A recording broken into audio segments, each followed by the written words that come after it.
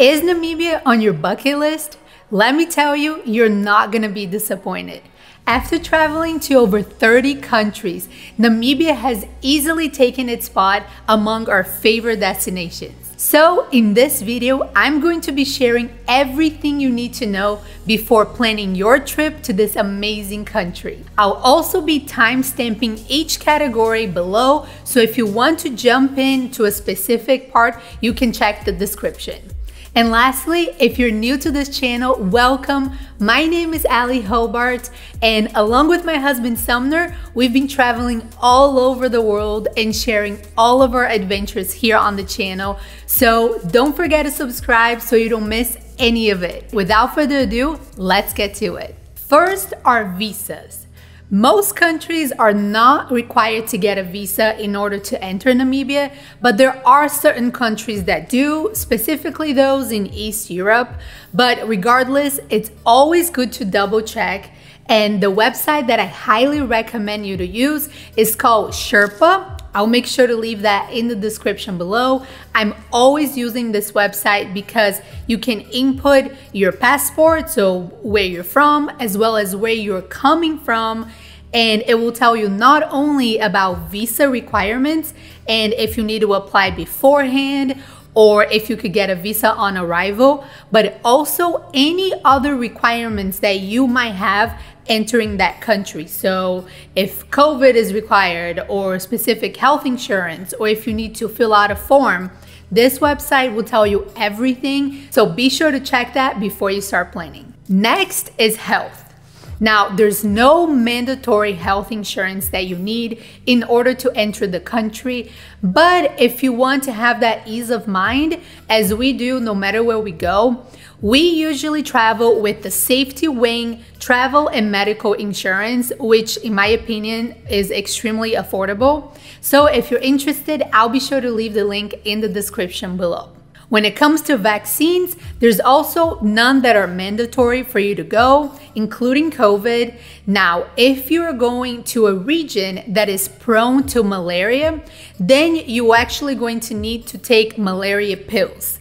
You can go to any pharmacy and say that you're looking for malaria pills, and they're just going to ask you how long you're going to stay at the specific region, like for example, Etosha National Park, and how many days you're going to be there, because you're going to need to take pills starting 2 days before you go to that region every day, as well as during your stay and 7 days after you leave. So that is what we did, and it was very easy. We had no issues with that. Now, mosquitoes. We were told that we needed mosquito bracelets, that there was going to be a lot of mosquitoes in Namibia. And I don't know if it was because of the time of year that we went, or if it was because of our accommodations. We weren't really camping, but we didn't have issues with mosquitoes at all. Even when we left the windows of our lodges open or when we were out hiking, we didn't have any issues, and bug spray was more than enough. However, if you're camping or if you're going to a region that is more prone to mosquitoes, or it's a specific time of year that you want to check if it's more intense, then you might want to purchase some of these mosquito bracelets that you can find at any outdoor or camping stores. Now, there is something called the tsetse fly, but that is specific to the Caprivi Strip in the very north. That type of fly is a little bit more dangerous that you want to avoid. It could give you fever and diarrhea, things like that. So in that case, if you're going there, you might want to purchase the bracelet as well as wear bug spray, and avoid wearing black and navy color clothing, as those tend to attract those types of flies. When it comes to your trip itinerary, you have 3 options. You can join a group trip that has already been planned, and those usually you pay an agency, you go, you just have to show up and be a part of everything that's being planned for you. Number 2, you could have an agency build an itinerary for you and take care of your accommodations and car rental and all of that. Or number 3, you can do it yourself, which is what we've done. And I know it could be a little bit intimidating, especially if this is a destination that it's very new to you, like it was for us. But trust me, it was very easy. And after you watch this video, you will see that it is really straightforward, and that actually saved us thousands of dollars than if we had gone with an agency, and we ended up with the same trip or better because it was more custom to what we wanted. In terms of duration, most trips will vary from 3 days to 15 days. Of course, you can go less or more, but that's going to depend on the destinations that you want to visit, as well as how fast-paced you want to go through those destinations.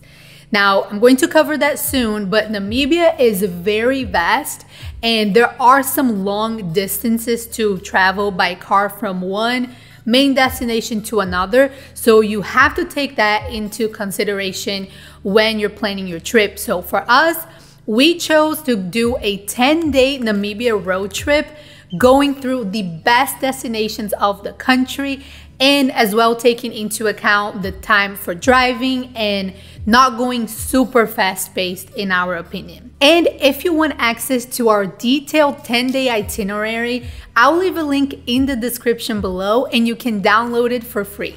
Next is transportation. Now, I'm assuming that you're going on a self-drive trip, just like we did, and not going on a guided tour that you have someone else driving for you. So in this case, here's what you need to know. You will definitely need a 4x4 car. Now, you could get away with going with an SUV that is a 4-wheel drive, which is actually what we accidentally rented, but we did end up having issues by not having a 4x4. So highly recommend renting a 4x4 car. And there are plenty of rental car agencies that you can rent from, like Europcar, Hertz, or Thrifty at the airport. But you can also look online for more local rental places. What we did is actually we used a website called Roundabout Cars, which, to be honest, we weren't 100% sure that it was legit up to the point where we received the car. But I can testify that they are legit, and we found the best prices using that website. So basically what you do is just you perform a search, put all of the details, like you want a 4x4, the days that you're going to be needing the car. And then once you make your reservation, you're going to send them a payment via direct deposit or a link that they send you. And again, we thought that that could be a scam, but it's not. And then once they receive the payment, they're going to send you the voucher of the actual rental place where you're going to pick up the car. So in our case was from Europcar at the airport. So everything went well and we had no issues with that. Now, the reason why you need a 4x4 is that, yes, you will encounter some asphalt roads, but the majority of the roads are going to be dirt roads. And it's not only safer for you to have a 4x4, but there are destinations that you can't even get to if you don't have that type of car. And as far as speed limits, it is very important that you don't go above 70 kilometers per hour when driving on dirt roads. You're actually 50 times more likely to die from speeding than from an encounter with a wild animal or anything else across the country. So make sure to be safe and also avoid driving at night.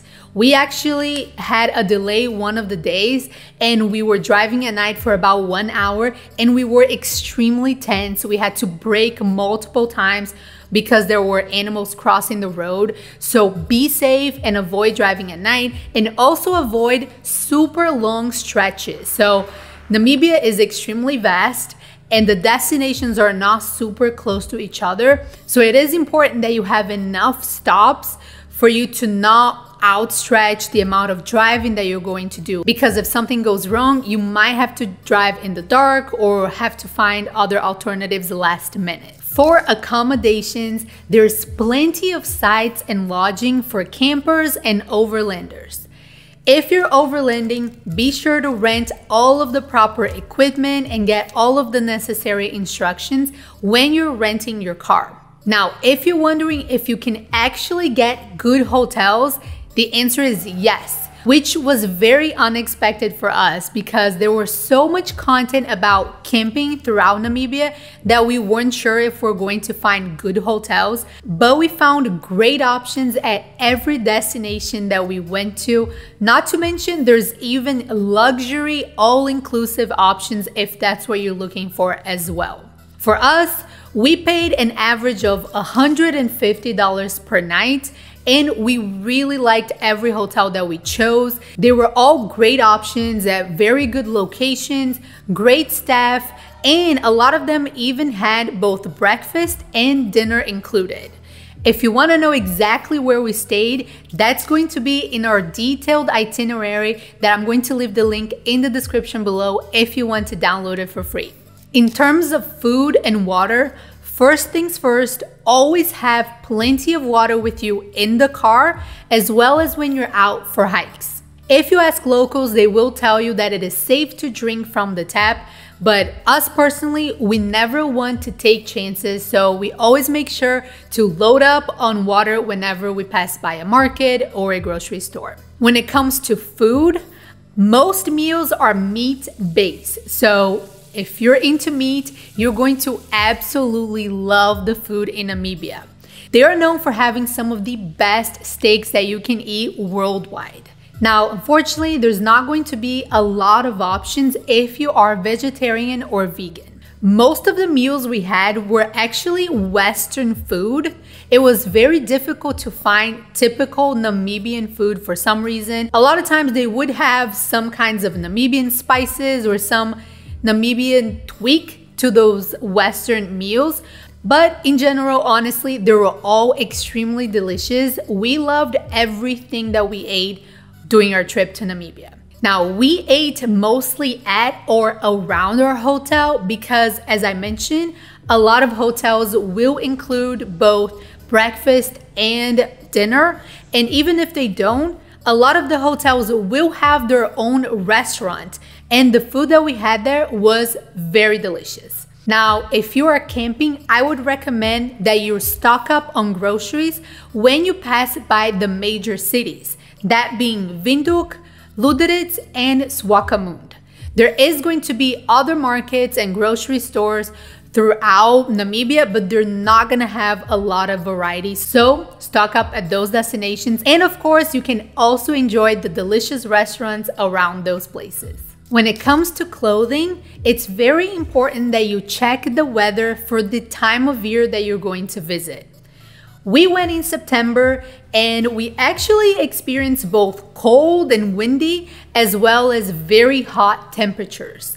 For example, going from Swakopmund to Etosha, we experienced a 30-degree Fahrenheit difference after driving for just 6 hours. So definitely bring lots of layers so you can be prepared for both, as Namibia does have this unique weather condition depending on all of the destinations that you want to visit. And there was actually a situation where we were out on a boat tour and it got so windy that I caught myself wishing that I had brought gloves to my trip. So it can be unexpected, so be sure to check the weather. And another item that I'm so glad that I brought was actually my hat. To be honest, I bought thinking it was just gonna look cute, a safari outfit and so on, but there's a lot of desert throughout Namibia, and I was so glad that I brought a hat. Not only desert, but also wind and everything, so highly recommend bringing one, as well as wearing plenty of sunscreen. And lastly, in terms of colors, they always say that you should avoid red to not scare wild animals, as well as black and navy colors to avoid, as I mentioned, attracting mosquitoes. But to be honest, we wore all kinds of colors and we had no issues because the majority of the time we're actually inside the car. Activities and tours. Trust me, there's plenty of fun things to do in every destination in Namibia. From hot air balloon rides to boat tours, quad biking, skydiving, safaris, the list goes on. And we were able to book about 95% of them online in advance. So we're able to either reserve or pay online. And a lot of those companies, they use WhatsApp to communicate. So when you're on their website, you might see the little WhatsApp icon. And I highly recommend using it because it will make your communication and the reservation much quicker and easier as well. Now, there are some tours that they don't really have a set price. It's based on tipping. So they will take you along the tour as a guide, and then at the end, you would kind of pay them whatever you feel like. So I would recommend asking locals how much would be a fair price to pay for that tour. When it comes to prices, to be honest, Namibia was not as cheap as we expected. But you can find prices that vary from cheap to luxury for pretty much everything. For us, we tend to go in the middle ground, and if you want to see exactly what we spend in all of the major categories, you can download the detailed itinerary in the description below. Now, it is important that you always have some cash on you, because although you can use your card for most restaurants and shops and tour agencies, there are certain things that you will need to pay in cash. So it's important to always have some with you. And there are ATMs across all of the major hubs throughout Namibia. Now, one thing that is interesting is that you can also use the South African rand in Namibia. So if you're traveling through South Africa doing your trip as well, you can actually use the same cash. And as of right now, they have pretty much the exact same conversion rate. Is Namibia safe? Sumner and I felt extremely safe during our entire trip in Namibia. Not only safety around wild animals, and a couple of times we did get pretty close to some, but also when it comes to crime. There was no situation that we actually felt in danger that we're going to be harmed or there's going to be stealing. However, there were a couple of situations that were uncomfortable. And that is because some people will actually come and ask you for money. A couple of times when we parked our car or when we stopped to get gas, people would come to either blatantly ask us for money or do something that we didn't really ask for and expect payment in return. So they might want to wash your car or fill your tires and then ask you to give them some money. Now, locals recommend that you don't pay them, but in our experience, for some of those situations where they did something for us, we felt like giving them a tip, even if it's small, was better just to get rid of the uncomfortable situation as soon as possible, but it is completely up to you. One thing that will most likely happen is that when you park your car, guys will come guard your car and they will expect payment in return. So after asking locals, they said that anywhere from 5 to 20 Namibian dollars is more than enough. But a lot of them might want you to pay more because they know that you're tourists, they expect you to have more money.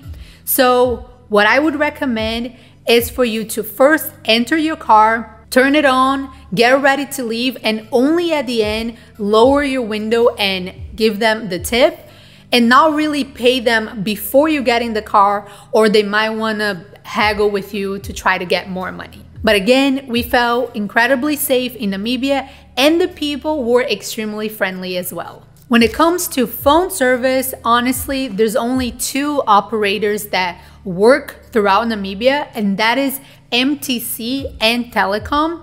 So what we did was, as soon as we landed in Windhoek, we both got SIM cards from MTC. But honestly, the lines were extremely long, both when we arrived at the airport, but also when we were leaving Namibia, we noticed that as well. So if you can't wait and get it at another time, maybe go to your hotel first if you're staying in Windhoek, and check with your hotel if there's another location where you can purchase nearby. That might save you some time. However, I will say that the coverage was not amazing either. Even though only 2 work, the coverage still wasn't the best. There were several instances where we had no phone signal or data because Namibia is super vast. There's a lot of desert, so I wouldn't necessarily completely rely on them as well. So in that case, when it comes to driving, what you can do is download the app called maps.me, where you can plan your trips and driving in advance and then use it while you're offline. And when it comes to Wi-Fi, honestly, all of our hotels had pretty good Wi-Fi coverage, except for one that only had it at the main area, but they still had it, so no big deal. We still had no issues staying connected. Last but not least, when it comes to filming and taking photos, we had no problems whatsoever throughout all of our trip. We were always welcome and never had anyone giving us issues or saying that we weren't allowed to film anywhere. Now, Namibia can be very sandy and dusty depending on the destinations that you go. If you're going to the desert, it's important to try to protect your equipment, bring those little air things to remove the sand, but no issues at all. However, when it comes to drones, you will need a permit in order to bring your drone into the country. If you don't have a permit, they will confiscate your drone at the airport, and I cannot guarantee that you're going to have it back. So you need to apply for a permit. They say that you need to apply at least 120 days before your trip. But we actually encountered someone during our trip saying that he applied within a month, if not 3 weeks of their trip. And although it took a lot of back and forth, they were able to get the permit. So just know that in advance. And that's it. Now you have everything that you need to plan this one-of-a-kind adventure through Namibia. And again, if you want to download our entire 10-day Namibia itinerary, the link is going to be in the description below, as well as in the comments. And if I forgot to mention anything, or if you have any questions, be sure to leave them in the comments below. And don't forget to watch our entire Namibia playlist, where we take you along all of our adventures with beautiful animals, landscapes, and some unexpected situations. So I'll leave that here on the screen and in the description below. And as always, thank you so much for watching, and I look forward to seeing you at our next destination. Until then, bye!